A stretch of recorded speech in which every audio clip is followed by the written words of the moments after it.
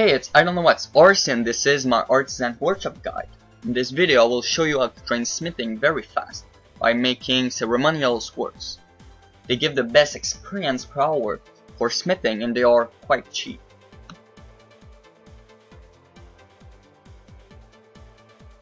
The only requirement you need for this method is to have level 85 smithing if you want to make adamant swords, or level 80 if you want to make mithril sword. The Artisans Workshop is located in Falador, and the fastest way to get there is to use Teleport to Falador spell or use the Teletab. For this method you will need a ton of coal and either adamant ore or mithril ores, depending on the type of sword you're making. You will also need a Falador teleport.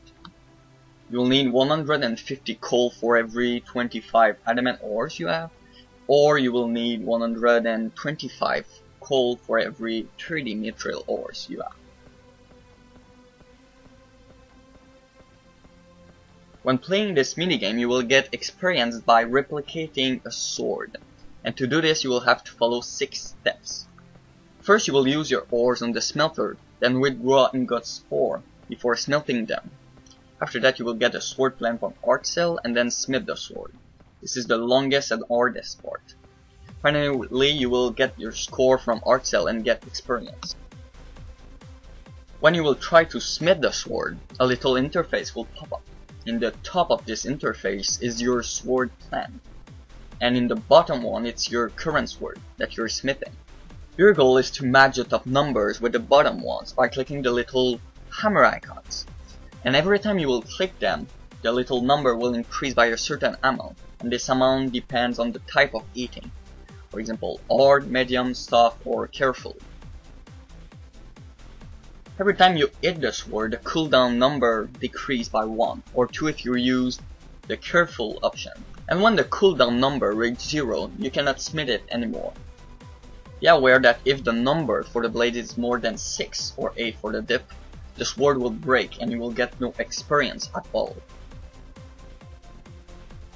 The strategy while smithing the sword is quite simple. When you need to increase the number by 4 or more anywhere, you use the hard option.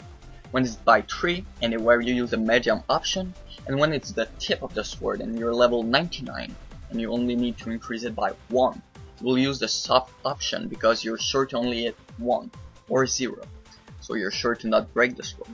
However, if you're not level 99, you will have to use the careful option, so you're 100% sure that you will not break the sword and lose all your experience. And for the rest of the blade, you simply use the soft option, no matter what your level is.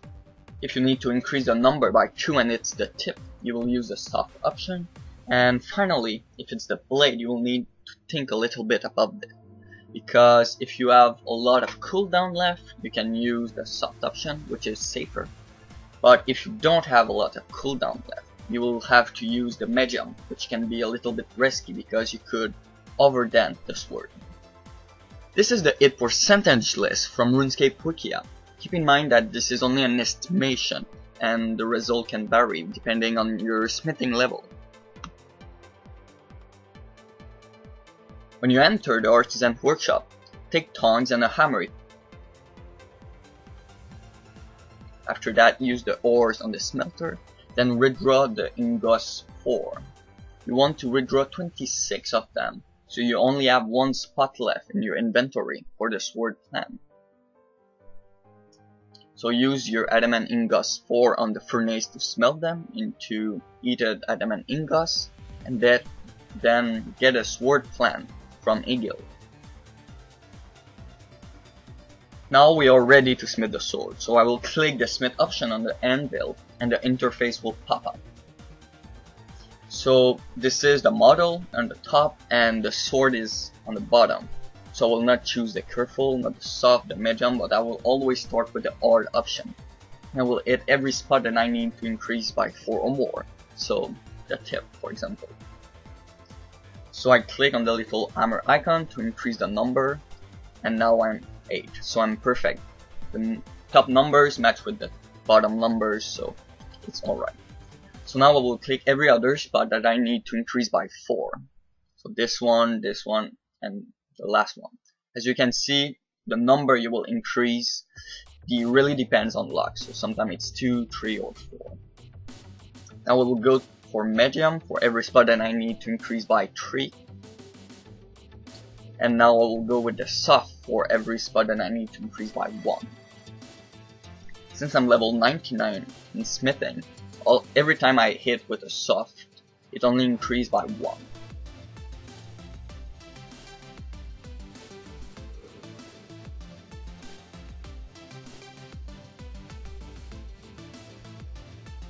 Okay, for the last spot, I need to increase it by 2.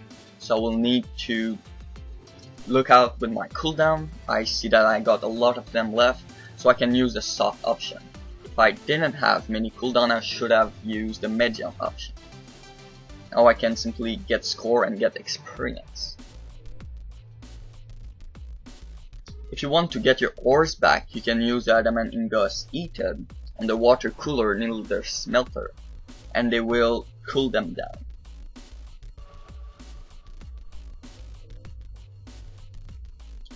Once they are cooled down, you can use them on the smelter to return them, and then you will be able to withdraw the ores.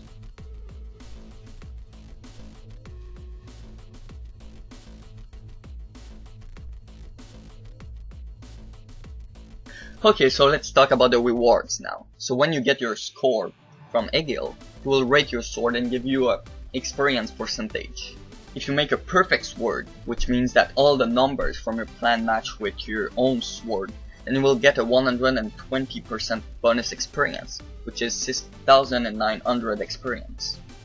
However, if one of the number doesn't match, then you will only get a 98% bonus experience. And if two numbers don't match, it's only 95% experience. Assuming that you make a sword every 1 minute and 15 seconds, which is 48 per hour, at level 99 you should get 316k experience per hour, at only 12 GP per experience. This means that to get level 99 from level 85, it should only take you 32 hours and cost 120 mils. Okay, so this is the same sheet, but for Mithril Ceremonial Sword. So as you can see, the experience per hour is a little bit slower, but it's still very decent at 250k experience per hour. But the cost is nearly the half of the Adamant Ceremonial Swords. For level 99 from 85, it should take you 40 hours at 66 mils. Let's compare the Adamant Ceremonial Sword with the Mithril one and the famous Adamant Bodies with a stroll of efficiency. As you can see, even if they are more popular, the Adamant Bodies method is slower and even more expensive than the two other methods. Therefore, they are never the best to use. Now, if you compare the two Ceremonial Swords method, you will find out that if your time is worth less than 6.5 million GP per hour, the Mithril Ceremonial Swords method is better than the other one. By getting experience in the Artisans Workshop minigame, you will also get a special reward called Respect. The Respect is used to buy rewards from Elaf, but seriously none of them are good or only aesthetical, or they only give experience for another activity in the Artisans Workshop. However, if you plan to get a trimmed complete Shinish cape, then you should get all the rewards because it's a requirement for the cape. In this short clip, I managed to get 3030k experience per hour by making a sword every 1 minute and 12 seconds and getting 6600 experience per sword. Trying to match the numbers perfectly is important, but focus also on your time. For example, as soon as you overdamp one of the sword, then don't be afraid to take risks, because the worst that can happen is like losing 5% experience but saving 20% time.